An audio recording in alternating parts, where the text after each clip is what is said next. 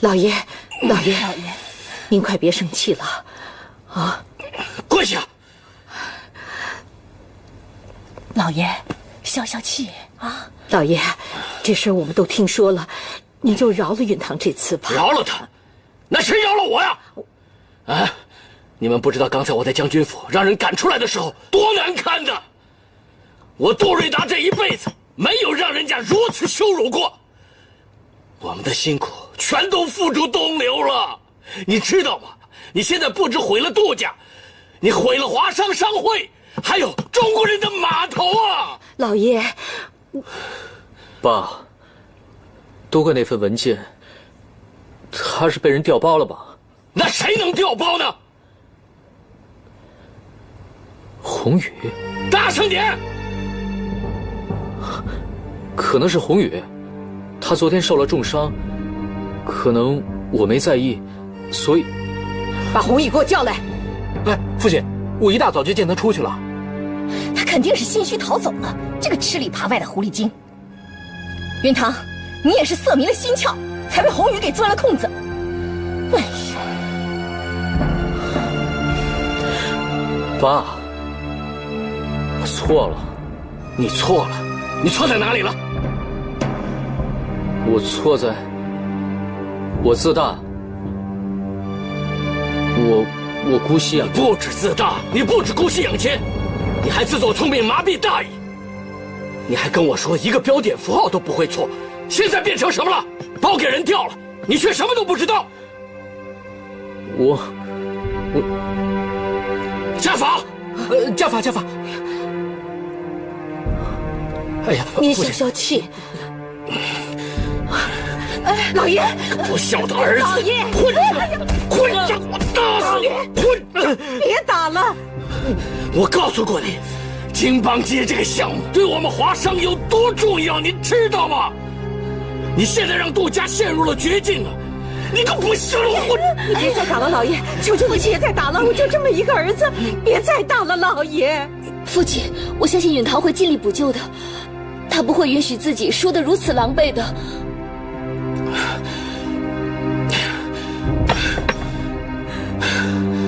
把他带走，我不要看到这个不孝子。别生气了，老爷，别生气了。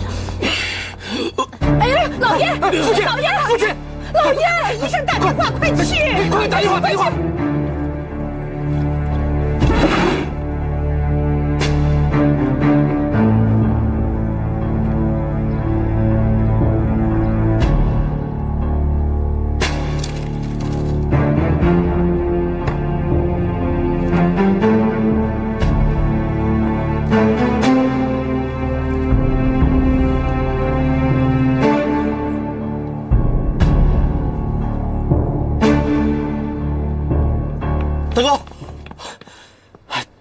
大哥，那个宏宇现在躲在金夫人家里。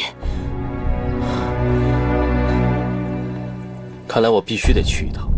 大哥，你可不能就这么去了。现在金夫人的手下新添了2挺机枪和全新的德国造连发手枪，您就是赵子龙在世，也不能去闯那个阎王殿呐。我现在必须得争分夺秒，就算是龙潭虎穴，我也必须得去。大哥，既然您要去闯龙潭虎穴，算我一个。你得留下来，万一我回不来，你得替我查下去，助杜家度过这个生死难关。大哥，你必须回来，因为我喜欢一个特别好的姑娘。你要不给我当证婚人，我这辈子就不结婚了。我大头今天就把这话撂这儿。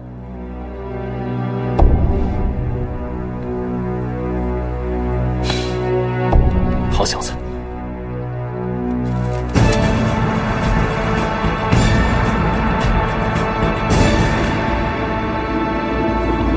听说那个宏宇走投无路，被黎少峰藏在了你的金屋。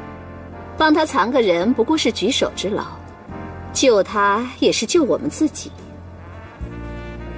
周廷琛现在到处搜查宏宇，也还是要戒备为好，免得惹火上身。周廷琛想破我金屋的铜墙铁壁，笑。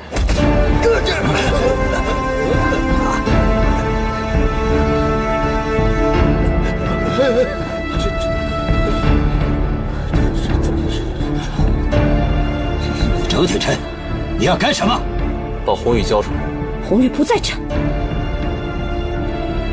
周廷琛，我不认识你说的什么红雨，我只是个商人。商人，狼子野心，给我听好，红雨背后有阴谋，涉及沈将军和杜家安危。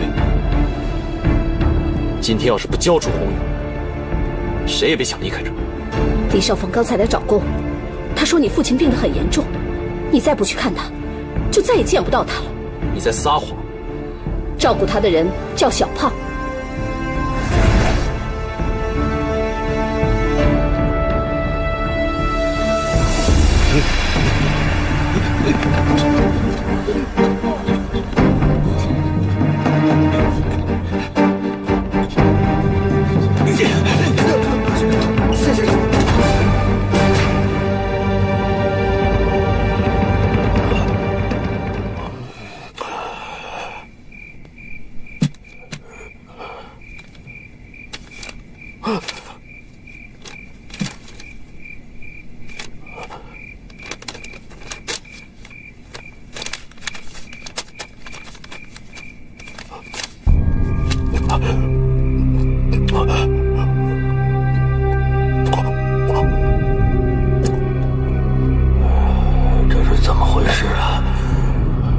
现在烂的都没一块好肉了，又痒又疼的。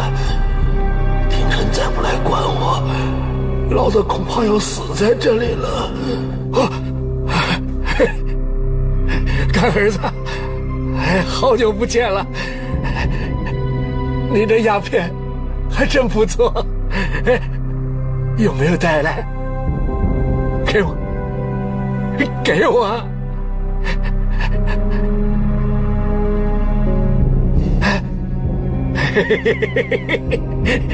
你多干点玩的，有的，你给我。拿着。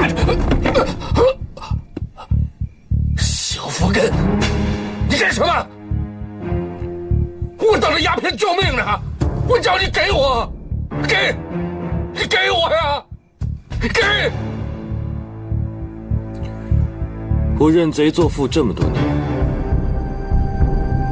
你知道我为什么不杀你吗？因为我要让你死得足够慢，足够惨，足够痛苦。怎么样？金鸦片好抽吗？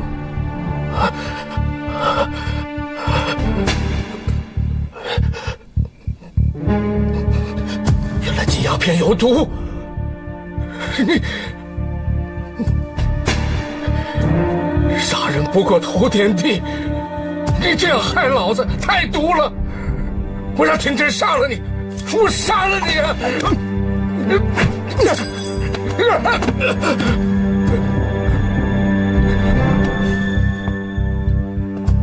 没有周廷琛，你今天还不会死。逼死童母的真相只有你知我知，你死了我就安全了。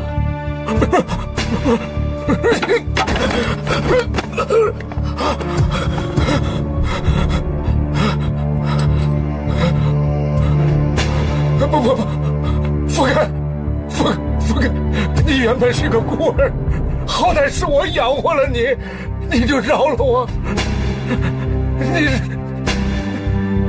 你饶了我。走，是啊，是你养活了我。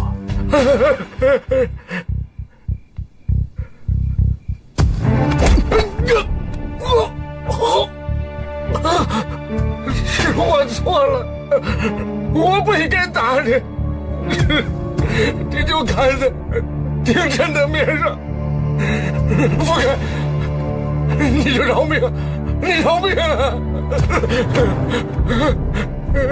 这句话你对着大哥说，他听得到吗？他听得到吗？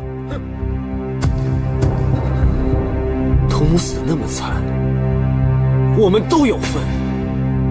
大哥是不会放过我的。为了活下去，我只能这么做。原来你想杀我灭口！他是我唯一的大哥，干爹死后，我可以继续做他的好兄弟。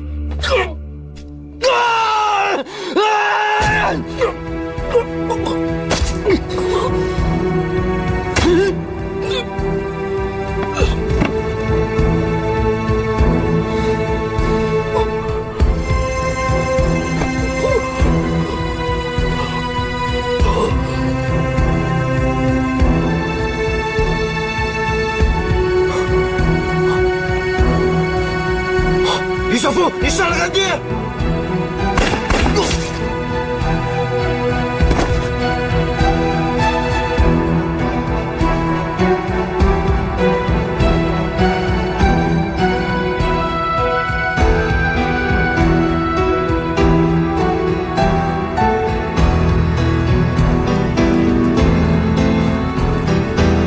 大哥，你来不及了。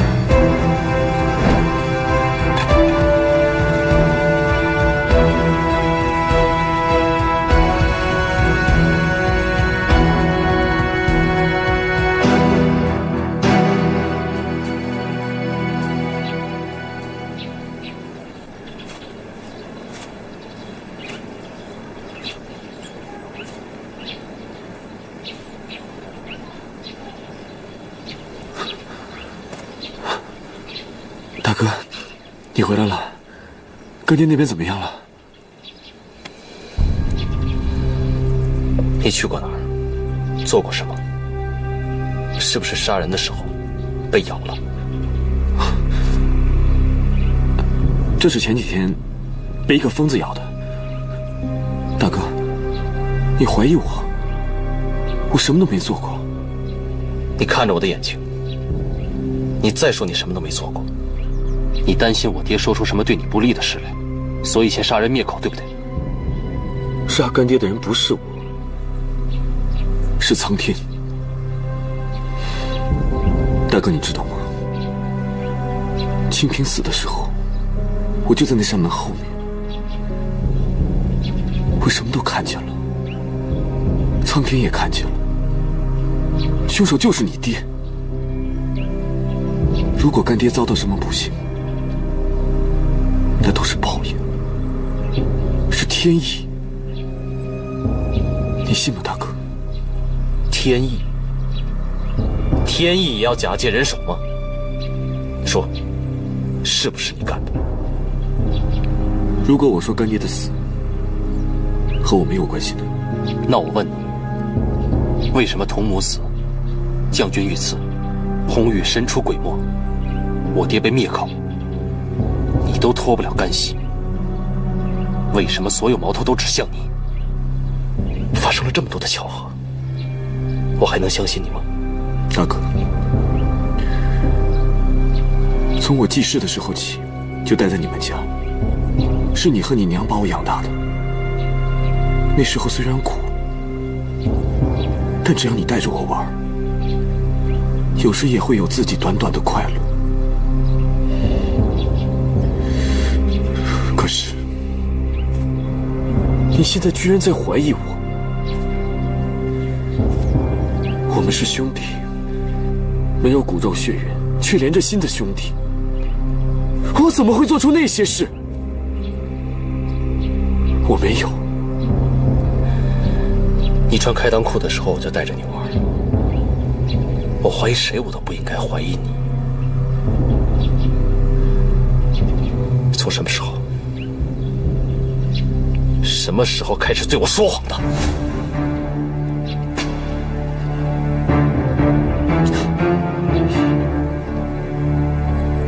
大哥，当年一些人口贩子土匪，为什么放你走，让你带走小童玉环？是因为你断指明智，对不对？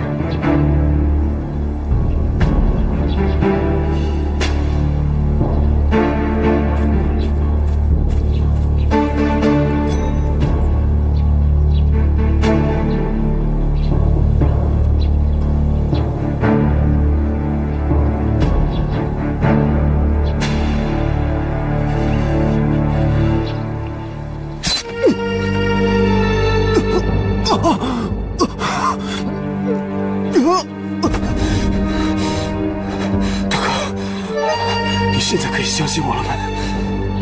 我没有杀干爹，我没有设计陷害杜家，都是日本人干的。不许对我说谎！相信我。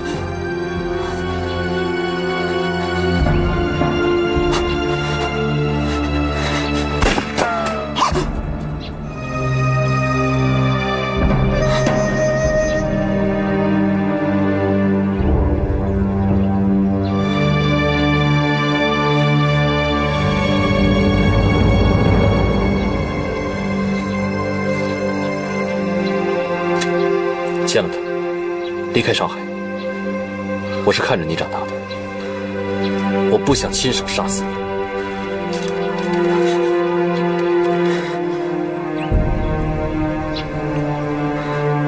大哥，你要我承认我陷害杜家，切了他！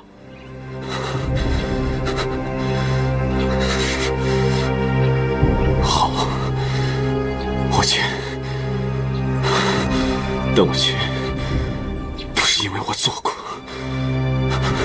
是因为我要成全你保护童玉婉的一份心。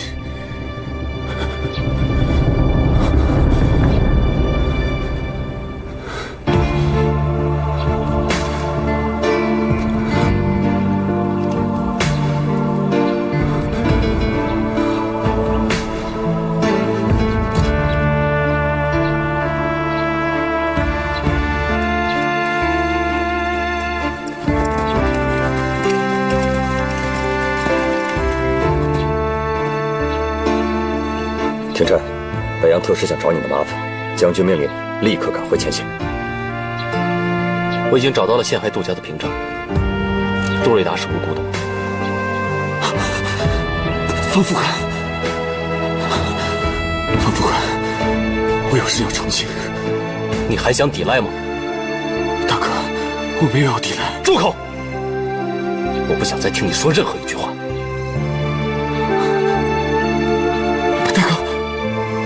你不能抛下我，我们从小就是兄弟。我没有两面三刀的兄弟。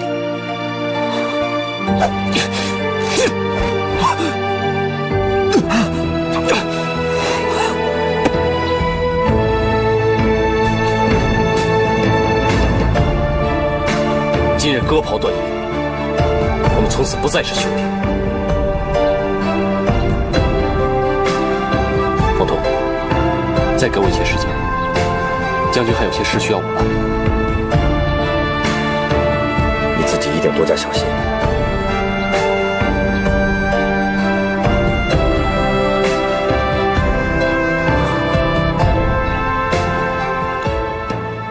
夫人，我不想进监狱，我不想挨板子，求求你，求求你救救我！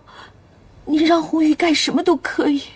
哎呀，你求我有什么用啊？这整个大上海，能够包庇你这个杀人犯的，只有森下先生。森下先生，求求你，给红玉指一条活路。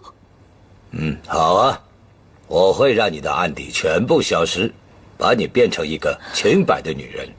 但是，你必须把一个人带进我的审讯室。谁？杜允薇。杜允薇？他就是个废物。森下先生，您要他干什么？他将是插在杜瑞达胸口上的最后一把钢刀。杜允薇。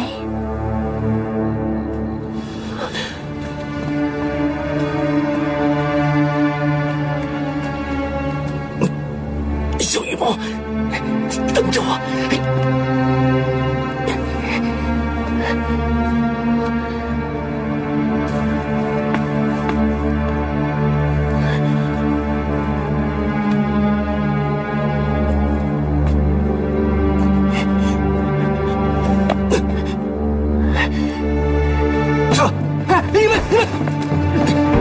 大爷，饶了我吧！我受不了了，你们抓错人了，大爷！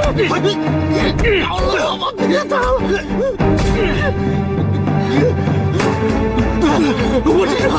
和女朋友约会，你们找错人了，你们肯定不少管我。你和你弟弟的小老婆通奸，你父亲知道会用家法板子打死你的。你怎么知道的？哦，我知道了，我懂，我给你们钱，我知道，我知道你们意思，你们威胁我，来，我给你们钱，这是我所有的私房钱，你们不要再打我了，你们放我走，我保证不报警，我求你们，放我走吧。你是杜家的老大，私房钱却只有2万，不被重视，毫无地位的庶子，真的是可怜呐。你说这个干什么？我给你钱就好了。我虽然不如杜允堂能说，但是我比他……但是你比他有魄力，对不对？你怎么知道的？我就知道，你比他有魄力，所以，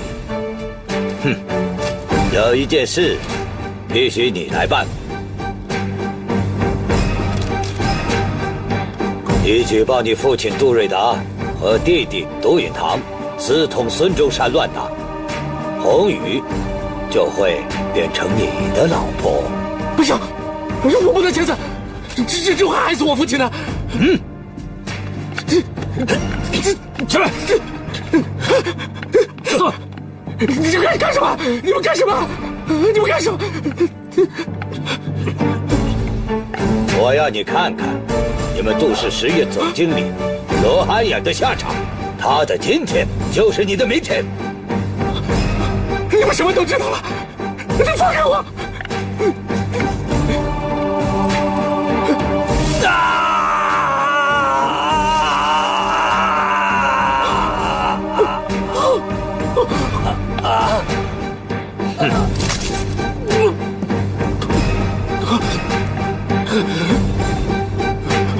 你和我们合作，才是救杜家、救你父亲的唯一办法。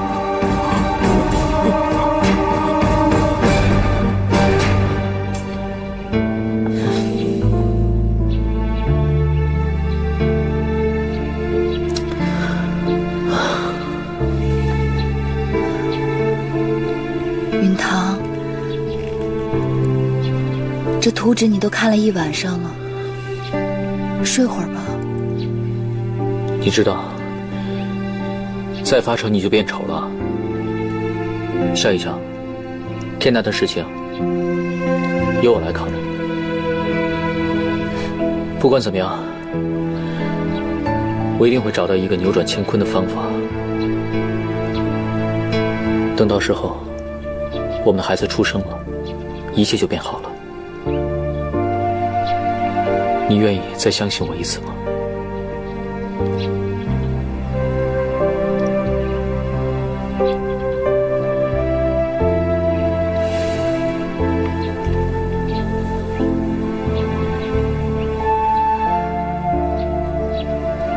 允堂，我相信你，我也相信我们所有的苦难都是可以过去的。只要我们还在一起，我们不分开，一切都可以重新再来的。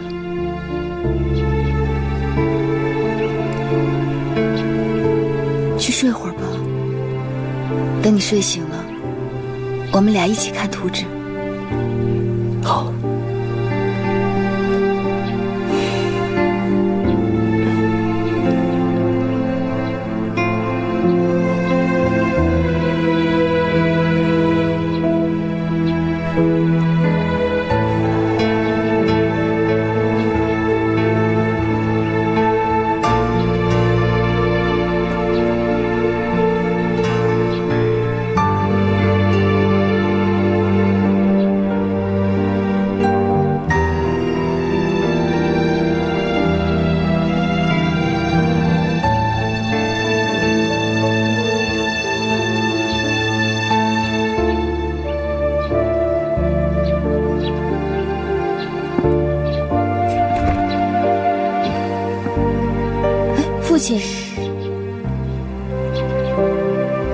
不打扰他了，到那边坐坐吧。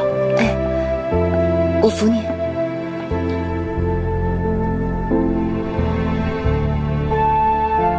你慢点儿。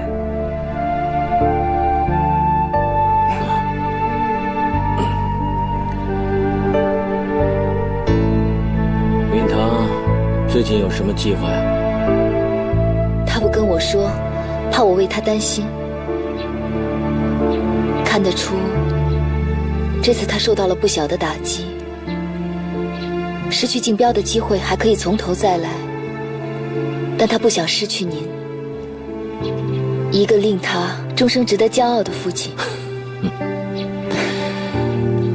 虽然允堂以前做了很多错事，可是允堂始终是我最看重的。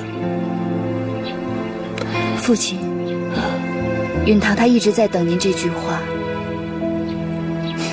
他虽然叛逆，可他内心深处最渴望得到的，就是您的赞赏和认可。以后值得他骄傲的，还有你这个全心支持他的妻子。我不会把你看错的。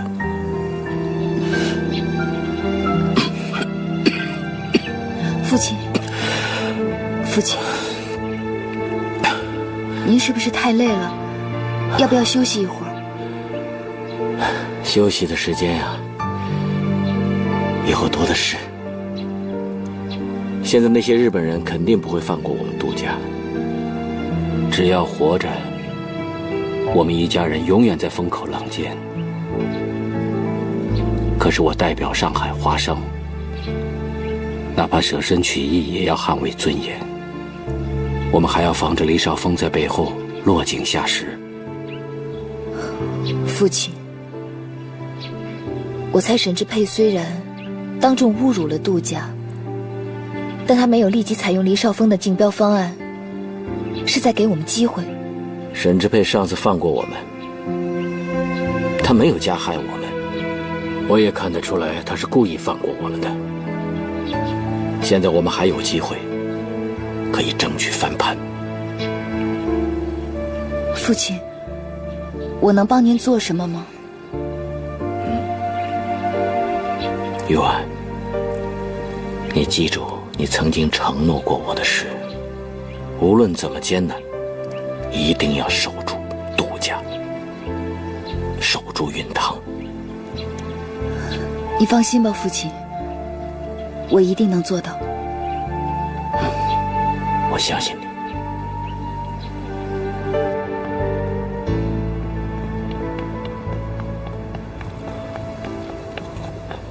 大少爷。啊。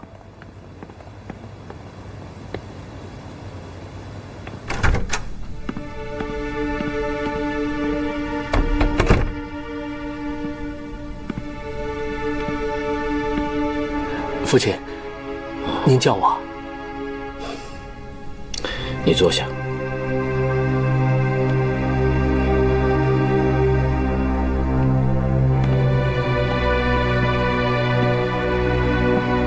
这几天呢，我在病床上想了很多事情。我想啊，我应该怪我自己啊，为什么没有放下手头上的忙碌，清理一下过去的回忆。可这一清理啊，我就发觉原来我忽略了很多过去的事啊。我记得在你4岁的时候，你曾亲手给我折了一个纸寿桃。虽然你折得不太好，可是你非常用心，而且你还在那个寿桃上面画了一个金光闪闪的太阳。我还记得我说过，我的大儿子允威啊，他的性格就像太阳一样开朗，而且光明。父亲，我记得小的时候您经常抱我，那是我最快乐的时候。可是后来有了允堂，您就变了。她是大妈生的，她又聪明又漂亮，就连下人都喜欢逗她抱她。您更是以她为骄傲。我没有偏爱允堂，我只是工作太忙碌，为了我的事业，我忽略了你的感受。哎呀，没有照顾你的成长。现在我想起来啊，真的是很后悔。父亲，原谅我。你是不是有话要跟爸爸说呀？是不是有什么藏在心里的大事要告诉我？没有，没有，没有。我要弥补你，我要弥补我过去对你的忽视。你现在想要什么？你告诉我。父亲，您给我什么就是什么，我不贪心的。你不贪心，你不贪心，你不贪心，那为什么你要陷害允堂，陷害你父亲我，让整个杜家陷入灭顶之灾？你到底拿了多少好处，让你做出这种狼心狗肺、害自己亲人的事？不是这样的，不是这样的。还不认错？我这个杜家就没你这个儿子。既然你要亲手害你爹，那倒不如我自己清理门户。不，父亲，不，他们答应过我，不伤害您，保证您的安全，我才签字的呀。你签什么字啊？检举信。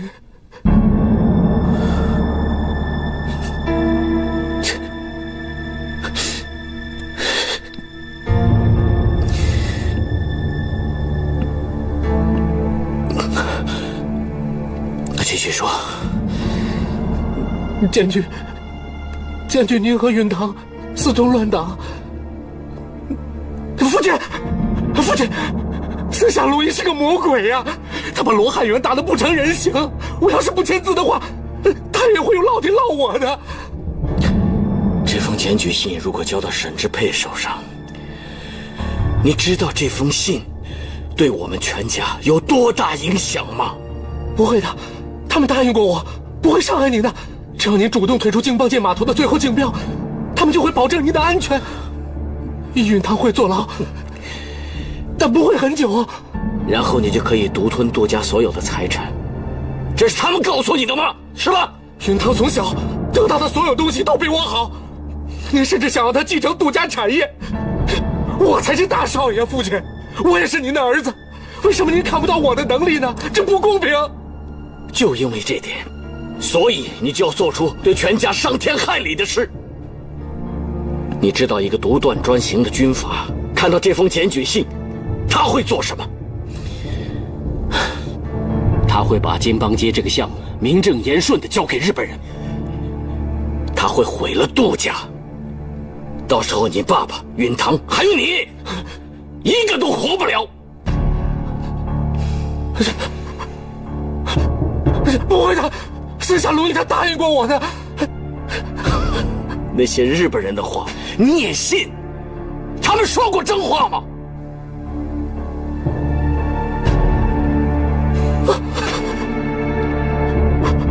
父亲，我错了。幸亏沈之佩还有点爱国之心，一直给上海华商留余地，要不然的话，我们杜家早就大祸临头。事到如今，唯一能扭转乾坤的就是你跟我一起去找沈之佩，把文件调包的事情，还有那些日本人逼你签字的事，全部说出来。只有这样，我们可能还有一线生机。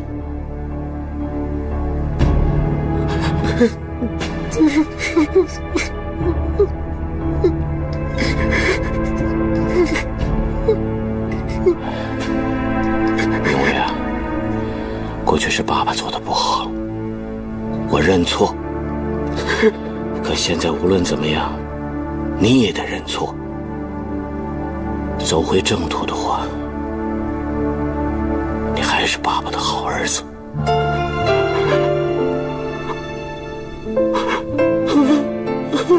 母亲，我跟你去。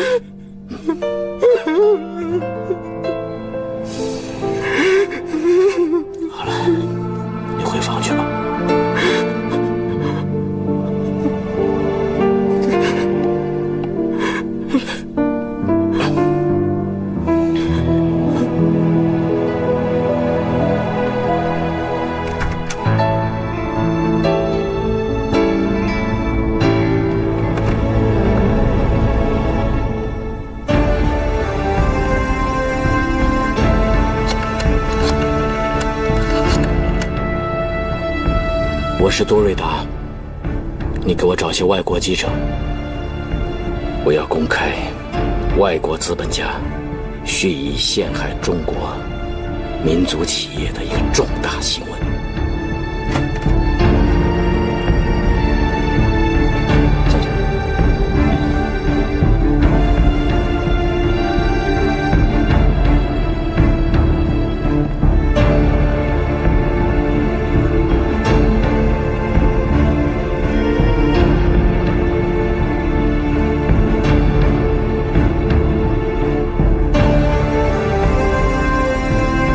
感染风寒，特使大驾光临，未及远迎，失礼，失礼。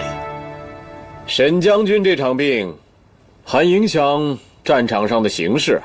不过我都听说了，你们的部队在西线都快弹尽粮绝了，还望特使能够帮忙斡旋。出京之前，大帅对我说，沈将军跟他早有交情，能帮就帮。不过呢，有2件事，将军得给我交个底呀。多谢大帅美意，哪2件事？第一，上海有商人私通乱党，你说该不该杀？第二，京邦街码头的工程，请将军考虑黎少峰的方案，交给他做。就这2件事啊？你说的这2件事，不过就是1件事，不就是日本人森下想要逼迫杜家放弃京邦街码头吗？哼，没错。上海是远东第1大都会，杜瑞达是华商会会长，如果没有真凭实据去碰他，难免会激起民愤。到时候工人罢工，学生上街，惊动国际舆论，谁也担不起这个风险。这不会有错的。连自己的儿子都站出来检举父亲，他还会有错吗？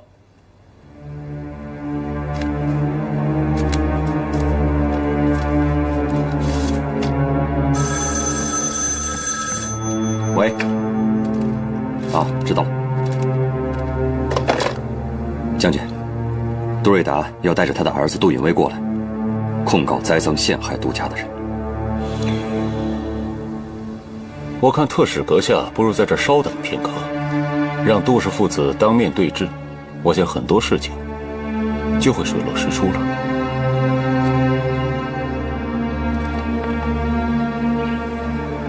走啊！上车。上去。父亲。老爷，您这是要带允威去哪儿啊？老爷，不管怎么样，允威他也是你的亲生儿子，就算他做错了什么，你也千万要原谅他呀！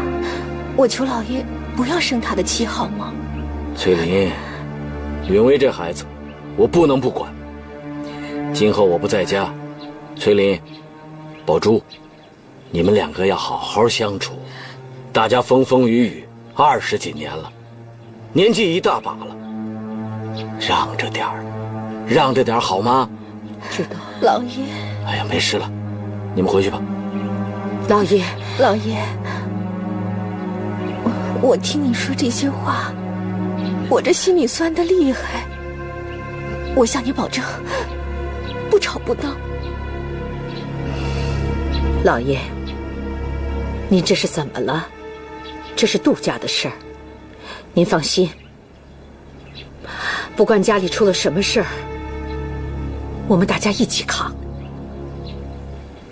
好，哎呀，不是生离死别，你们回去吧，回去吧，啊，走，上车。父亲，让我跟您一起去吧。